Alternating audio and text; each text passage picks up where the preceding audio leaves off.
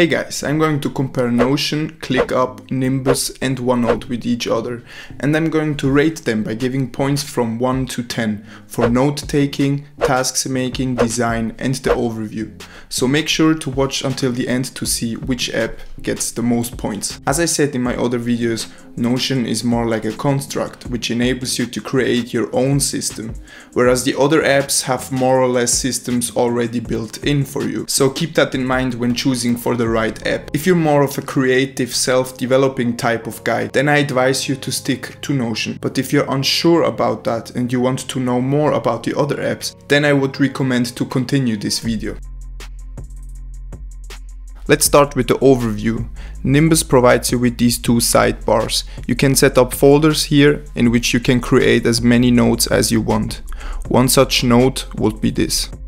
In Notion you can set up pages, which can then be divided into more sub-pages. And within these sub-pages you can create this inception-like sub-pages and go on with that. The idea behind ClickUp is to have spaces within your workspace, divided into folders and lists. In OneNote you also have two sidebars and it's actually similar to Nimbus. You're able to create sections and then create as many documents as you want. I'm gonna give all apps each a 9 out of 10 for the overview, except Notion and OneNote, which are going to get 8 out of 10. Notion because of the principle that you need to create your own overview first, which is troublesome for some people. So you see my rating is based on the interests and needs of all types of persons. Regarding OneNote, it has a really good endless space feature, which I really appreciate. However, the lack of structure is at the same time the limiting factor of your productivity. I realized this as I always wasted my time searching for the right key points. And there isn't really a way to sort the notes, which makes it hard to find the information you're looking for. That's why it gets 8 points for the overview. Let's continue with note taking. Notion provides you with all necessary features, which are things like this. You mark your written text and this table pops up. Something like a quick adjustment. Here you can make your text bold, italic or underline it, or turn your text into a heading. This is something I use quite often. You can also add an URL, for example this YouTube video, which then turns into a box showing the thumbnail. I'm gonna give it a 9 out of 10 because for a 10, in my opinion, they would need to provide more features like in Microsoft Word, for example. But 9 is pretty high already. ClickUp provides, like in Notion, all the important features from normal text to titles. You can also add YouTube videos by copy-pasting the URL like in Notion. It's going to get a 9 out of 10 too, for the same reason as in Notion. In Nimbus you can also type as much as you want. There is no limit and you can also do quick settings and choose a numbered or bullet list. The only thing that bothers me somehow is the distance between the lines, and at first glance I can't find a way to change it into a smaller distance, so that's why it gets an 8 out of 10. OneNote is special regarding note taking.